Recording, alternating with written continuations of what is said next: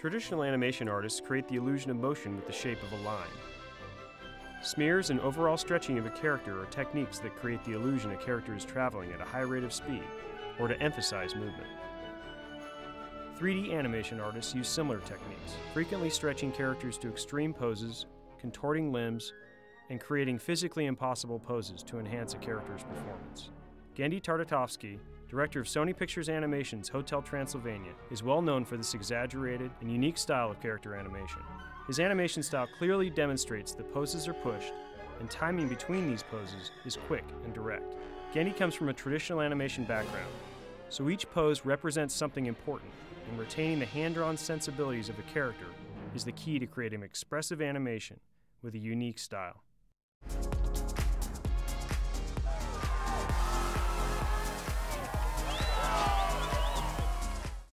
One significant difference between traditional animation and 3D animation is the use of motion blur.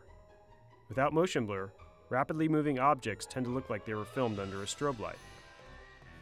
Motion blur reduces this strobe effect, and ultimately gives the viewer a more realistic depiction of how we perceive motion in the real world.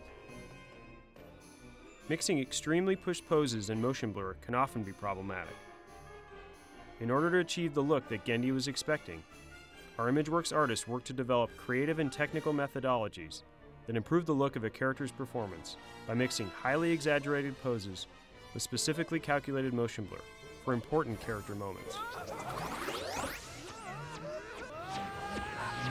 In this shot, Jonathan rides a magical broom around the interior of the hotel lobby. Look at the stretching of each pose as he does a few corkscrews around the room.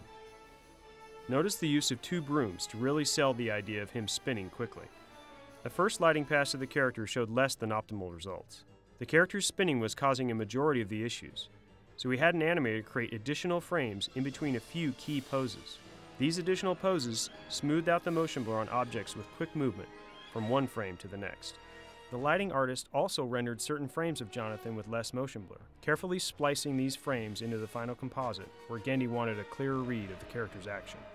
With the use of additional keyframes between poses, frame-specific motion blur, and a lot of artistic blending, you'll begin to understand why our artists at Sony ImageWorks coined this technique, Genndy blur.